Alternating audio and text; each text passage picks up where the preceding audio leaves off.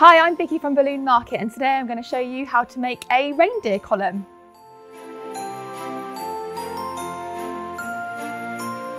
For this design, you're going to need 4 standard red latex balloons. We've got 5-inch gold, so you need 2 for each cluster, so 8 in total. We've got 4 of mocha brown, and then this top balloon is double stuffed with white sand and a clear latex, and we've also added in some gold leaf inside as well. And then on top of that, we've just got our reindeer head, and you'll need some 15mm red ribbon as well.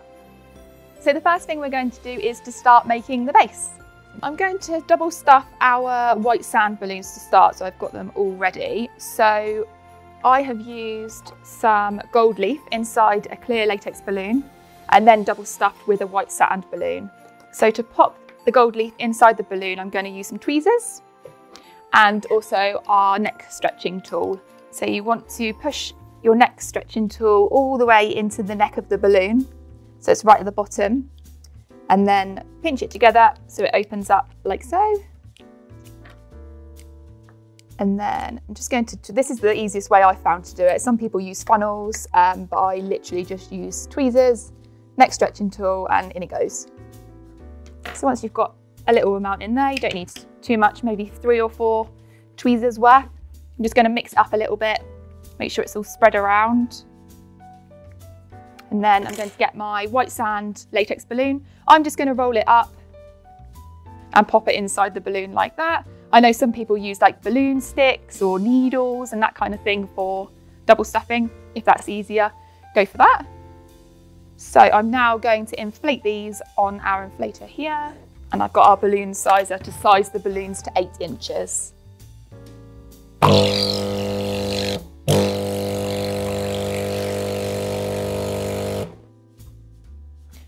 So we're just going to size our balloons to 8 inches. We'll get there in a minute. There we go. Hopefully this one will be a bit quicker. Okay, so 8 inches, and then we're going to tie them to make our duplet. So I've got another 2 of these prepared, and we're going to twist them together to make a quad. Just twisted them twice there, so they'll sit nicely like that. So I'm going to do that step twice more with our mocha and our red.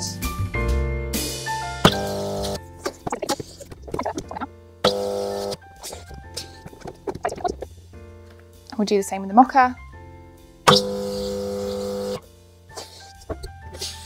I'm using the twin air sizer machine, which you can set to inflate to 8 inches, but I know not everyone has got a machine that sizes, so that's why I'm using the balloon sizer as well.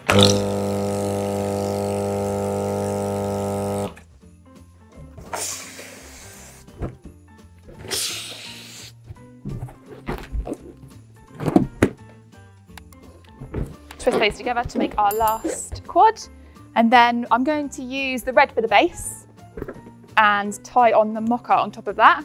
So I'm going to take a neck from the red and a neck from the mocha. I'm going to twist them over each other underneath and then bring them to the top. Don't have to do it this way, but I just find it works, and then knot it twice. And then we're going to pop our double stuffed balloons on top. So with double stuffed balloons, sometimes it's a bit tougher to tie 2 necks together. So you can take the inside balloon neck, so in this case it's white sand, and you can just use that to tie to the mocha. So if you pull your neck from the mocha balloons up, twist it over the white sand, bring it to the top, and then double knot. Then we'll just position those. Perfect. Okay, so we're now going to attach our reindeer head. I've already filled this one up with air. I used a hand pump, but you can also use a foil pro inflator, which will cut off when the balloon is fully inflated, so no chance of popping. So we're going to attach the head to the base using a 260 modelling balloon. I'm going to tie a knot at the end that hasn't got the opening, and then push all the air out and knot it at the other end. So you've got like a ribbon there. You then need to lay it across the neck of your balloon, and you want to roll the neck of the balloon up. And then you just want to tie a double knot. So you've got 1, 2, and that'll give you a good attachment point to pull into your base of your balloons. So I'm just going to split that, pull it down through the base, and then you can just wind it around the balloons. There's no need to actually physically tie it, but if you'd prefer to, just for peace of mind, you can do that too. And there he is, nice and secure on the top. So the next thing we are going to do is just add a bit more detail. So we're going to use our 5-inch balloons to make some split duplets. So I've got some 5-inch shiny balloons here. So you want to almost overinflate them so they're quite light bulby shaped, and then you're going to let the air out until it's probably around 3 inches, maybe a little bit less. And that's just to stretch the balloon to give you some room to move the air inside the balloon without it popping. So when you've tied the knot, you want to pull it towards the neck of the balloon. So it looks kind of like that. It looks a little bit odd. Do that again. Let the air out. Tie a knot and pull it down. And then once you've got your 2 underinflated 5-inch there, you want to kind of hold it like this with the neck pointing downwards, and you're going to twist through the middle to create 2 sections. You want to try and hold that in your hand at the same time that you do the other one. If you let go, it is going to untwist.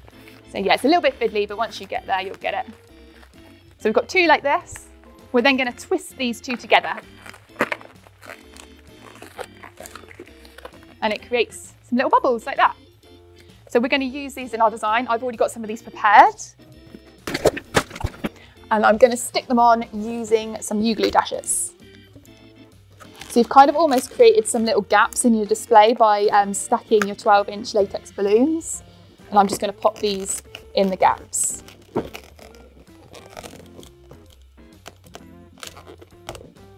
With the U-glue dashes, sometimes you just have to hold it on for a little bit just to make sure it's stuck solid.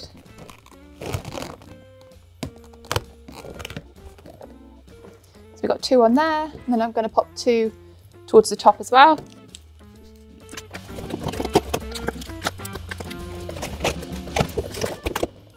And then 1 on top of that one. Just make sure if you've got any necks that are sticking out, you can just tuck those in as well so that they're not visible.